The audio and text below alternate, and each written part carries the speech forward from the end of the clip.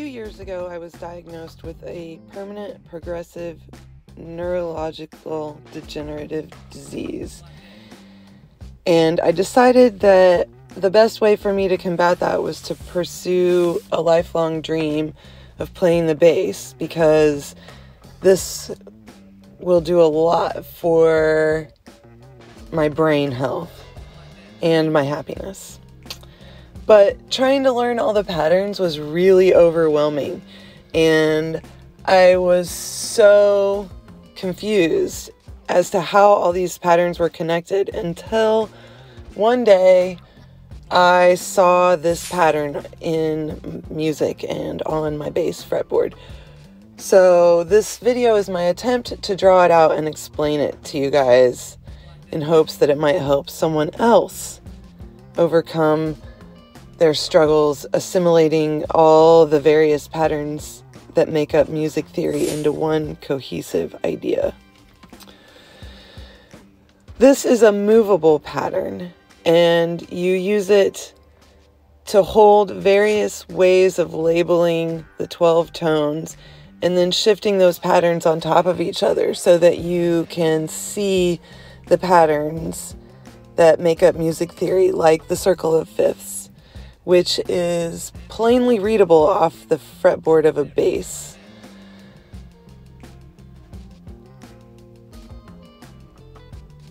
First, we're going to look at the component shapes of the VanRae device. There are 3 shapes that you're seeing right now on the screen, and they repeat in a regular, predictable way. The lines I chose to emphasize make the repetition easy to hold in your mind in a small space and give you plenty of area to work out fingerings, etc., or to hold finger patterns.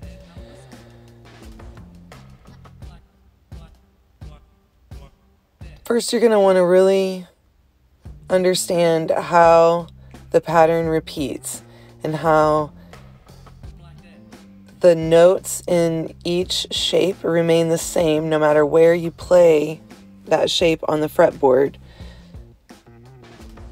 You're just playing different octaves of the same notes. First, we're going to memorize the fretboard, and this should make this really obvious. So the first thing you want to do is practice the VanRae device in the A minor or C major position, which puts the circle directly over the B, C, E, and F. You're going to use this shape of 4 frets in a 2x2 box that we draw a circle around to emphasize because of its importance in the repetition of the pattern. And you're going to memorize where the notes are in relation to the dots on the fretboard. You're going to work with this pattern until you can jump to any of the notes at will, and then that you can play all of them even without looking. And while you're doing this, think about how the B and the E are part of the square, and the C and the F are part of the little box, the 2x2 placeholder that we use to keep the big box organized on the fretboard, the square, in its pattern. Now, when you're using the device on the guitar, you need to shift it 1 fret toward the bridge on the B and the high E strings, because the B is tuned to a major third, sorry. But you can still use the device. Just when you cross that line, you need to make that shift. Next, you're going to really focus on the square of the device, the big box, the 3x3 square. And here in A minor, C major position, you're going to add 3 more notes to your memorization so that you can learn where all of the white keys on the piano are located on the fretboard by heart, so that you can jump to any of them without thinking about it. The ones you didn't learn are the black keys, which are indicated by sharps and flats. Here you can see the piano keyboard drawn onto a bass clef, which helped me learn how to sight read more easily. This helps you understand why the black keys are shown with sharps and flats.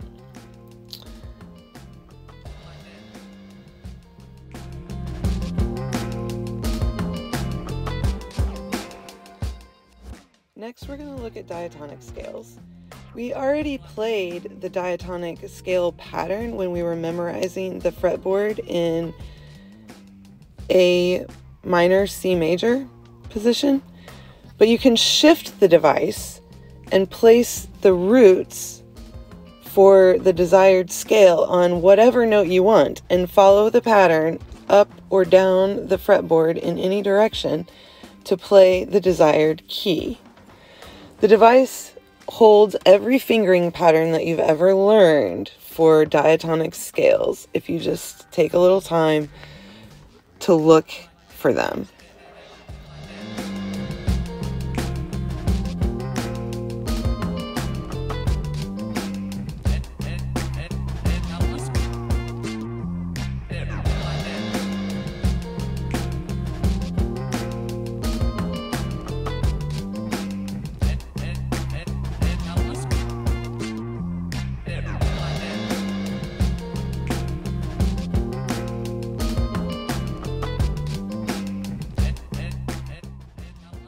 Once you understand how the device shows diatonic scales, it's time to tackle the modes, which are simply starting the diatonic scale pattern from a different root.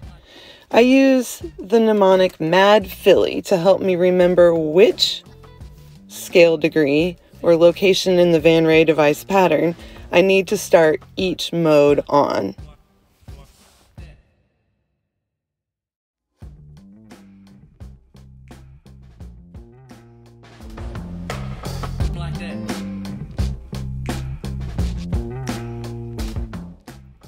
Using the VanRae Device to hold pentatonic scales is really exciting because it gives us a way to reduce the pentatonic and the blues scales down to a tiny 3x3 shape that you can navigate all over the fretboard in any pentatonic and blues scale that you like.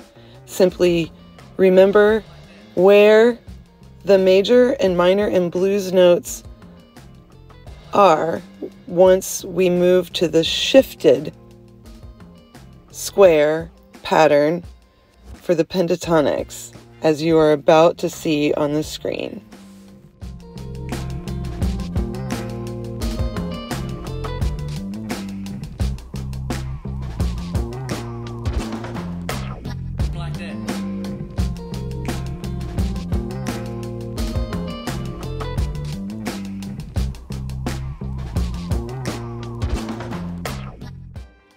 First, we'll shift the major root up an octave, and then we'll shift the second, and notice that the minor root is already showing in our pattern, and this reveals a new 3x3 box with the root in the upper left corner for the major, the center of the bridge side of the square for the minor, and the center of the low edge of the square is the blues note.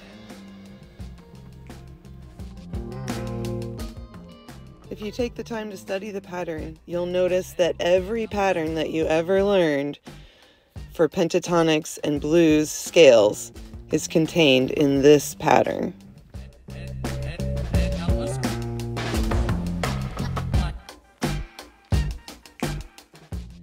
Forming harmonic and melodic minors is simple using the VanRae Device. I've added these symbols to help remember which degrees to shift. For the harmonic minor, you want to start on the minor root, the lower left of the square or big box, and you want to shift the 7th degree a half a step higher. When you add one line across the double greater than symbol, it creates an H, which helps me remember H for harmonic, and that I only need to shift one note. To create a melodic minor, you need to shift 2 notes. Again, starting on the minor root in the lower left of the square and following the pattern, this time shifting the 6th and the 7th degrees a half step higher.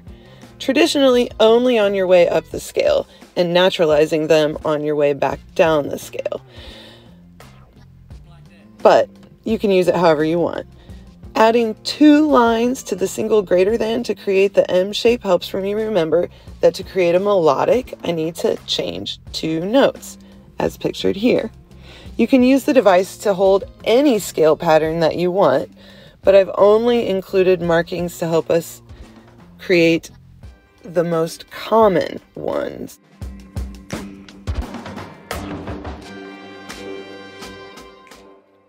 I think the most exciting thing that I realized about the VanRae device is that it's literally a circle of fifths. And once you have the fretboard memorized with it, you can use that pattern to literally read key signatures right off of the device. So by following the column down from the major root location through the notes and shifting the device, you'll see how the sharps show up in the diatonic scale pattern in the order of the circle of fifths. I'm sorry that my graphics don't fit perfectly in the grid of the device here, but I was a bit limited by the fact that I'm doing all of this on my iPhone with free apps. So I'm happy with the quality given all of that. Now I want you to notice the shortcut. If you read from the column down under the C, and you look at the column next to it, starting from the F sharp, you can simply read the number of sharps that you need for each key, and the sharps increase as you go down the column. G has 1 sharp, F sharp, D has 2 sharps, F sharp and C sharp, A has 3 sharps, F sharp, C sharp, and G sharp, D has 4 sharps, and so on. This same pattern also works for the flats, but this time you're going to move from the C in the C major position up the column, sliding the device over the notes to reveal the flats of each key signature. So, as you notice, F has 1 flat, B flat has 2 flats, B flat and E flat has 3 flats, B flat, E flat, A flat, and so on up the column.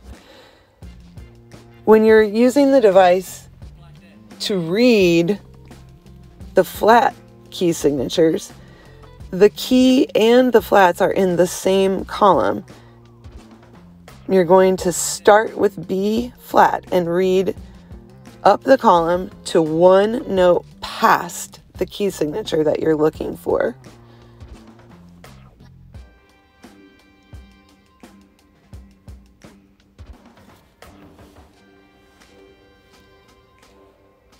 So in this diagram, you can see that you can literally just count up or down from the C how many sharps or flats, so that when you look at a key signature and see sharps or flats on the key signature, you can look down at the device, as a tattoo on my arm in my case, and see exactly what key that is by how many sharps or flats it has.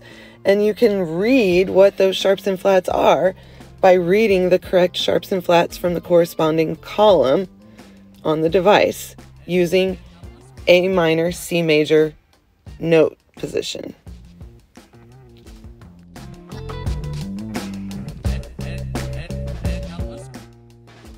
Just like the device shows us the circle of fifths, it also literally shows us the cycle of fourths or fifths. When we label the scale degrees with their Roman numerals or their Arabic numbers, it shows us all of the patterns of the chord progressions. For example, here's the double L pattern that many people have pointed out, And here you see the literal cycle of fifths in the column written out 4, 1, 5, 2, and so on. I've included some of the most popular chord progressions just for fun here, because I thought somebody could maybe use it.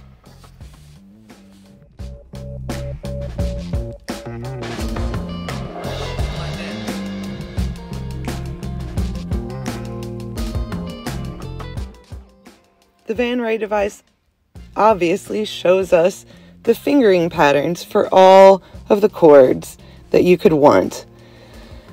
By simply looking at the scale degree that you want and skipping every other note through the diatonic scale, you can see various chord shapes in the device.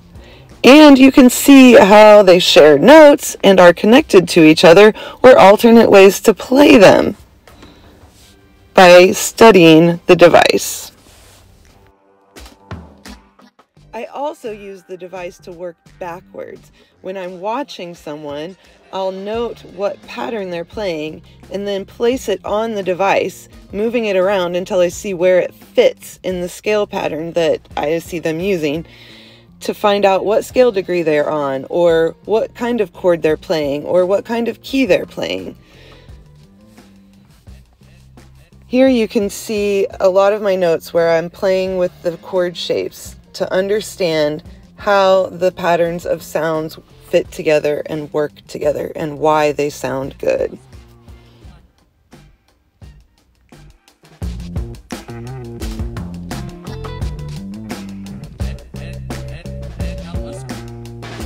This slide is just a quick overview of intervals and a little bit about some ways to make navigating intervals a little easier using the patterns in the device and some very simple math.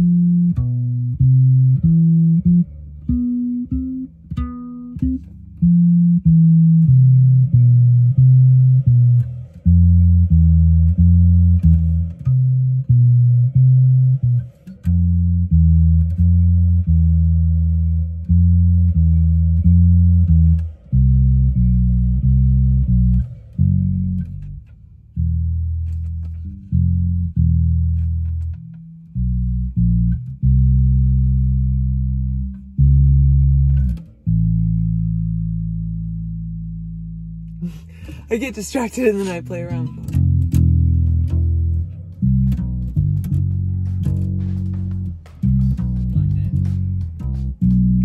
Just do a bunch of editing to make sure I play only the right notes so you guys don't be complete assholes to me.